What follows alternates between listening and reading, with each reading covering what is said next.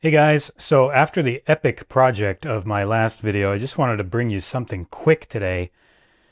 Something fun, hopefully. One of my commenters, well, a couple people actually, noticed in the background of a few of my videos, I have this, Tomy's Digital Diamond, which was kind of a cool little sort of electromechanical baseball game from the 1970s.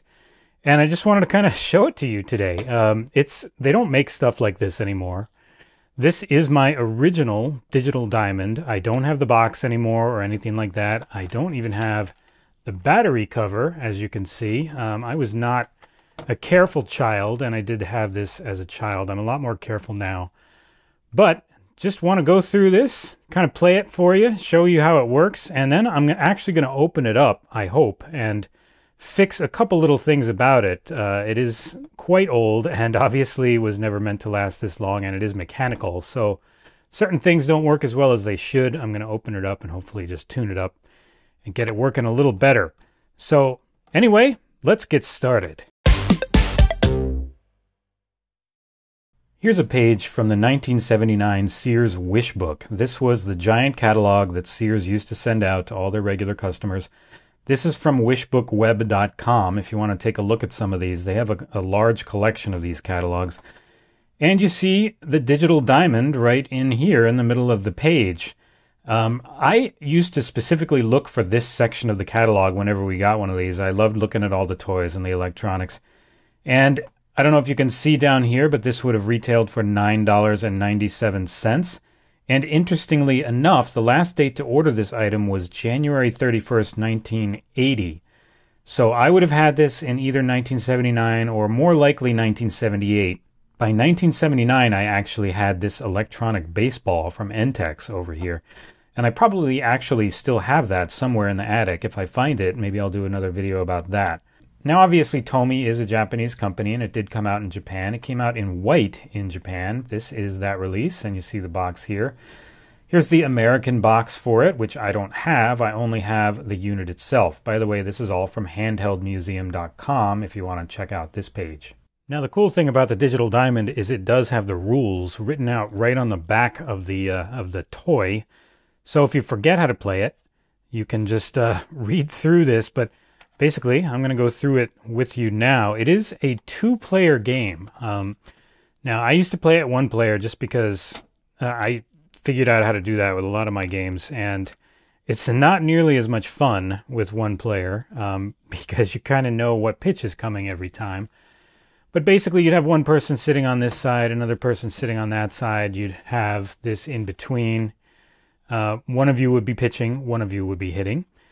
When you are ready to hit or pitch, slide that up to the reset, and your little light there represents the pitcher. The flickering light, if you see that, is one of the problems that I'm going to try to fix. The power switch, as often happens on these things, I'm sure is oxidized. But basically then the pitcher, you can select between ball and strike with a little switch up here. Somehow you're supposed to hide that, whichever one you pick, from the batter, so he doesn't know what's coming. But I'm going to pick strike right now so that I can hopefully hit the ball for you.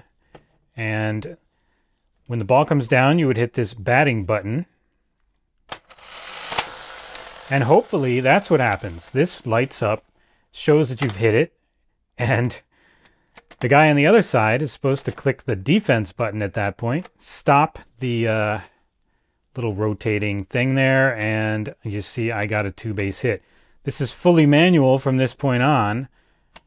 You flip that up. See, I got a guy now at second base, and we're going to keep track of these things ourselves.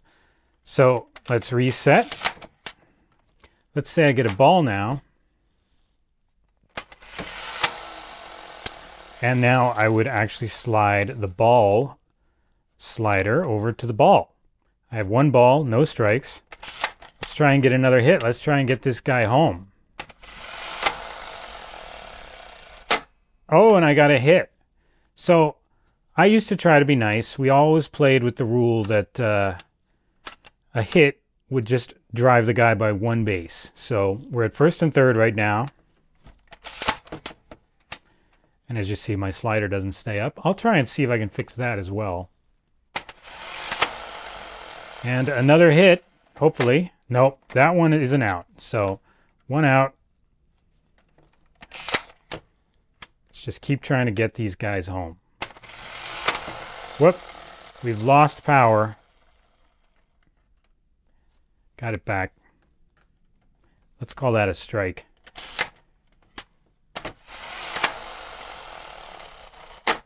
A 3-base hit. So that's a 2-run hit right there. And since I'm batting first, I'm obviously the visitor, so 2 runs. And that's how you keep track of score. And it was fully manual, kind of on the honor system in some ways, I guess, to make sure you recorded all the balls and strikes correctly. And you just went on like that for 9 innings until somebody won.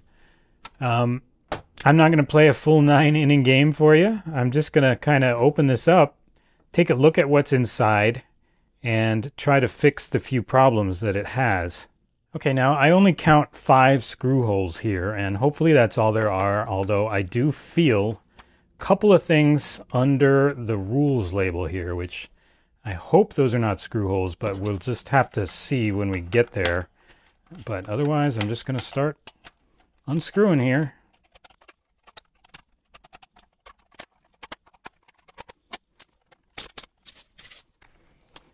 Okay, moment of truth. Let's see if it comes apart.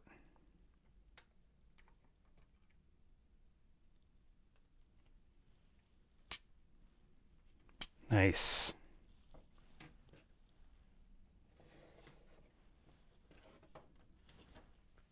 Okay, so as long as I have it open, I may as well show you a little bit about how this thing actually works. As a lot of these kind of mechanical electro toys were in those days, it's sort of like a mini Rube Goldberg machine. There's a couple of springs underneath these covers here. You see one of them there. One is stronger than the other.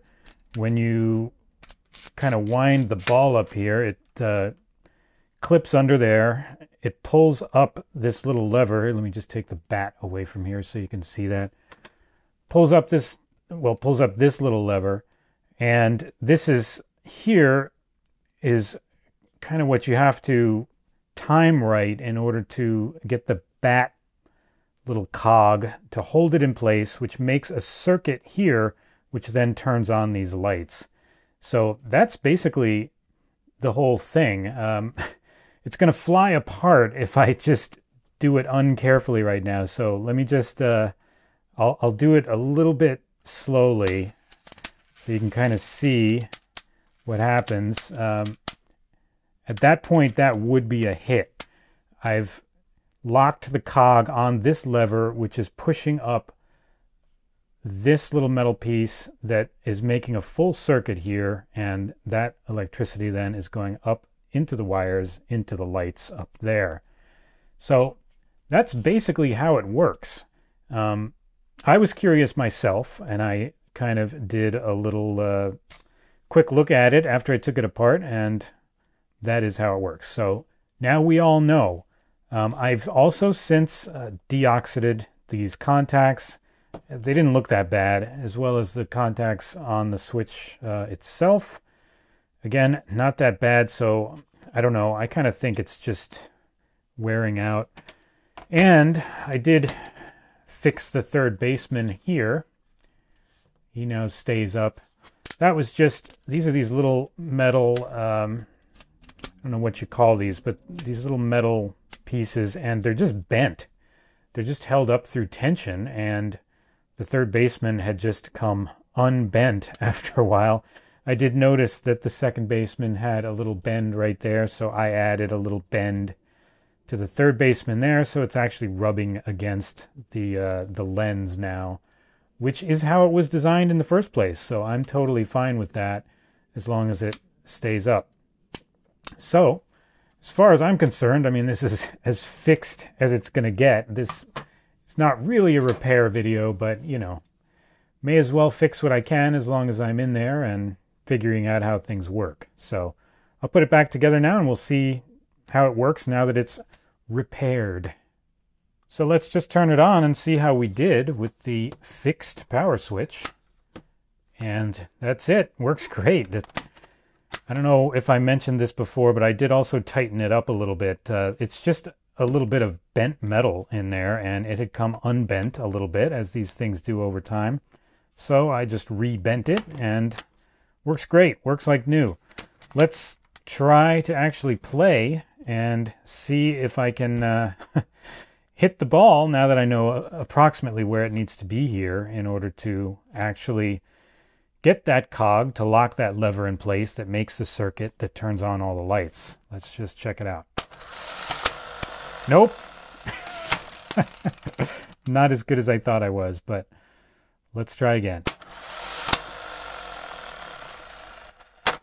Oh, and it's an out. But let's pretend I got a 3-base hit, and I now have a guy standing on third.